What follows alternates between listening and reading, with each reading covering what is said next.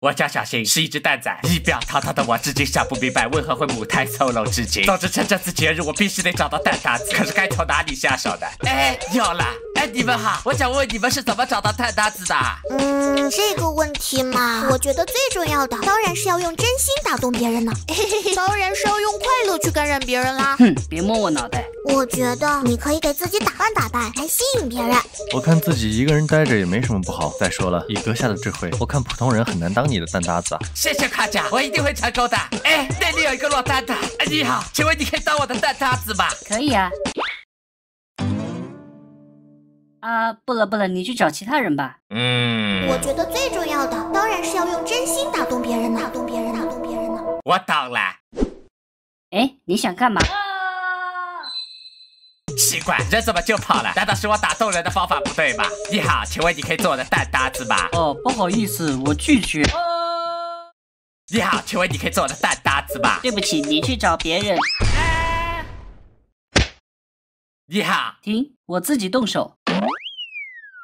哎，看来这个方法行不通啊，试试别的吧。当然是要用快乐去感染别人啦。我懂了。你好。哎，你不要过来呀！哎，你跑什么？快过来让我看看。不要，我闪！嘿嘿，你别跑啊！我家乐园还蛮大的，欢迎你来做客。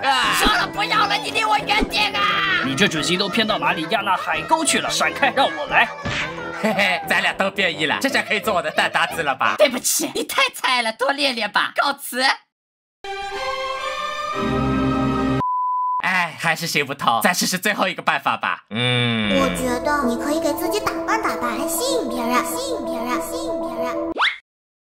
不对，重点应该不是这个，去服装店看看吧。恭喜你，先生，我们店正在做活动，有赠送免费时装，有一款经过沉淀的黑皮阳光体育生外观，我看就挺适合您的。哦，听上去挺不错的，我试试看。A few inches later， 这是镜子，先生您看。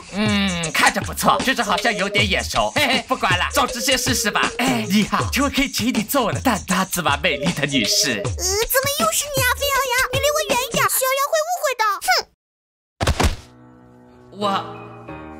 所有的方法都试过了，看来我注定只能孤独一辈子了吧？也许小兰说的对，自己一个人待着也没什么不好。你好，请问你可以做我的蛋搭子吗？看自己一个人待着也没什么不好。再说了，以阁下的智慧，我看普通人很难当你的蛋搭子啊。